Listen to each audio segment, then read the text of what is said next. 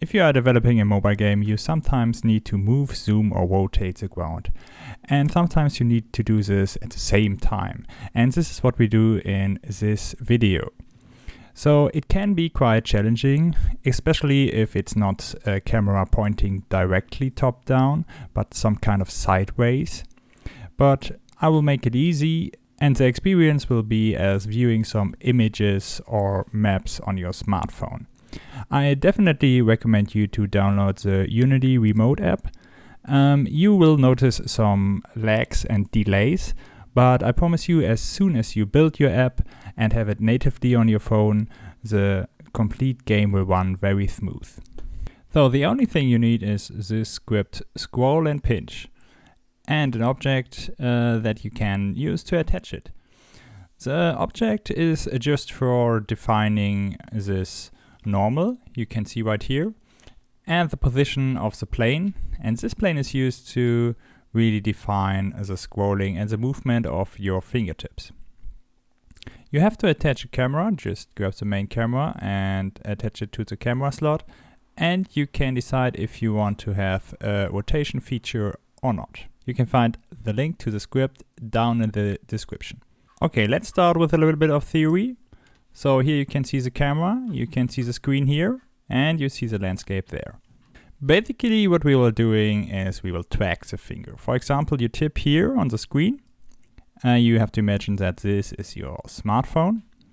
We will cast away and see where the ray is going, for example to this tree right here.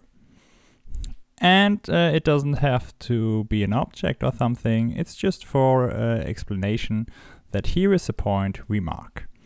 In the next frame we move the finger a little bit down, a little bit to the left, and there we go. This is the next frame. And we will cast away again. And maybe it will be here. And the only thing we have to do is to move the map in this direction here.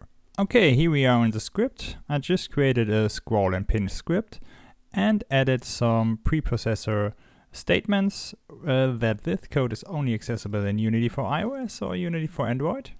So it doesn't make any sense to try to pinch with your mouse. That's the reason why you should use the remote app of Unity, because then you can really test it.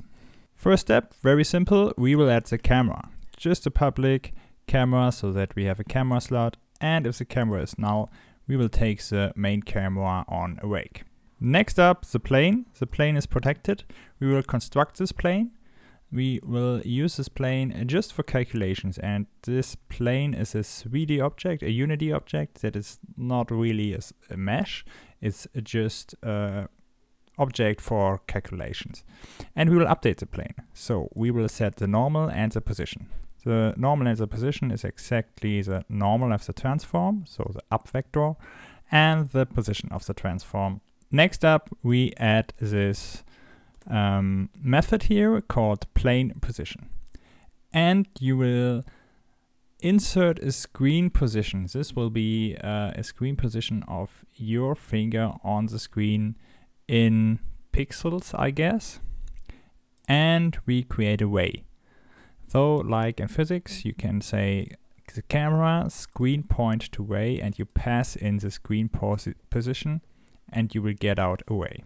Back in the editor, for example, you touch here and you want this ray that is pointing towards the camera direction. Now we can use the constructed plane and create a ray cast. We will insert the ray and we will get out the distance the ray traveled. This means in our example, we will have the plane here, this is a big plane. Here is the edge. And then we will cast away. And then our application will say, okay, here you have entered the plane, exactly where this tree is, for example. And the return value is a distance from the start to the collision. And to really get this point here or this point, say right now, get the point, and you enter the distance. This is just a helper function. We will need a second one. The other one is plane position delta. You insert a touch. The touch is accessible through the input and is really just a finger. And Imagine this is a screen, you touch anywhere, then you have the event touch begin, then you move it in the next frame, then it's a touch phase move, and then you are at the destination, and then it's the touch phase end. And we only want to do a delta calculation. So this means how far have we moved from A to B if we are in the touch phase move. Otherwise, the vector 0 will be returned. So we do the same thing as before. Way now and way before are two ways. It's the same as here. And then we will just way cast here and there. And back in Unity, it would look like this. I touched here, I moved here, two ways. Pointing to the ground, we have these two positions, and then we know this is a delta of these positions, not in screen size, but in the world size. To get the delta, we will subtract these 2 points. Now let's come to the fun part, the update method. We will need two variables called delta1 and delta2. Let's implement the scroll. So scroll applies to the script only if we have one or more fingers touching the screen. And then we say input get touch 0. This is the first finger that enters the screen. And then we use our function to get the delta. This means if we have a tree here and a tree here, and for example move from this tree to this tree, then we will get this vector here. So, and if there was a move in this touch, then I can say, okay, camera transform, translate the camera, not as a map, so we will only move the camera by this delta. And make sure to make it in world space, because this plane position delta is in world space. This is the first time you can try our script out. So as you can see, we can move the screen. Okay, let's continue by pinch. Just under scroll, we add the pinch. The pinch applies to the script only if the touch count is 2 fingers or more. So the first finger is always set correctly due to the script. And then we will receive the plane positions for our 2 fingers. So imagine the following situation. You have the first finger here, and it's pointing to this tree here, and you have the other finger here pointing to this one. And then you have a delta movement. For example, move the second finger from here to here. And this results in a new position here. Then you could rotate it. If you move your finger far away from your first finger, then you will result in the point here. And based on these values, you have to either zoom in, so the camera has to get closer to, or zoom out, the camera has to go far away, so that this tree is here after we update our screen.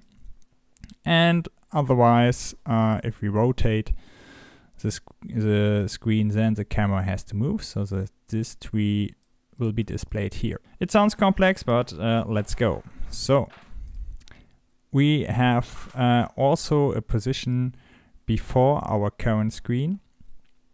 So this is a first finger, and the first finger minus the position of the first finger before we rendered the last frame, and the same with the second finger. And then here is a zoom. So the distance before divided by the distance after is a zoom factor. And this zoom factor is not always applied. For example, if you have a zoom of 0 or 10, something is really wrong with our calculations, we shouldn't continue.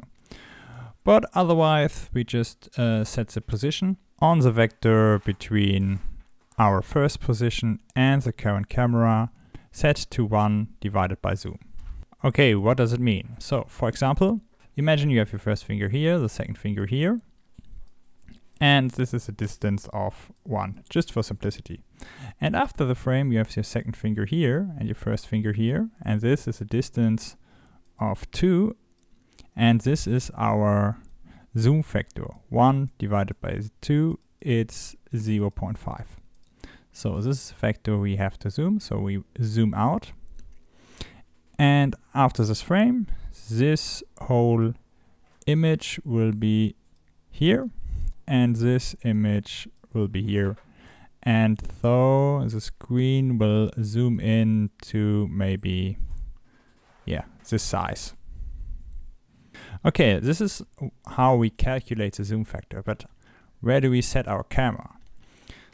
So first of all, we have our camera here, and the first finger is touching to this position. And now we have a long line here. And we take 1 minus the zoom, or 1 divided by the zoom.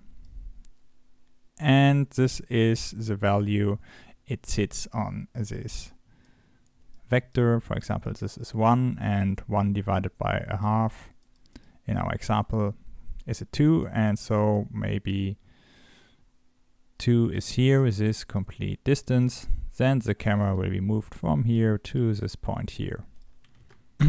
Okay, we can test it. The zoom is working pretty solid. Let's continue with the rotation. The last thing, we will introduce a rotate variable, and then we say if the rotate variable is activated and we really changed the position of the second finger, we will do a rotation. So we will rotate around the first finger, and the axis is always a plane normal, and then the angle is the first position, the second position minus the first position, and the second position minus the first position before this frame, and everything is always directed to the plane normal. This means we have to go up, so it's easier up here.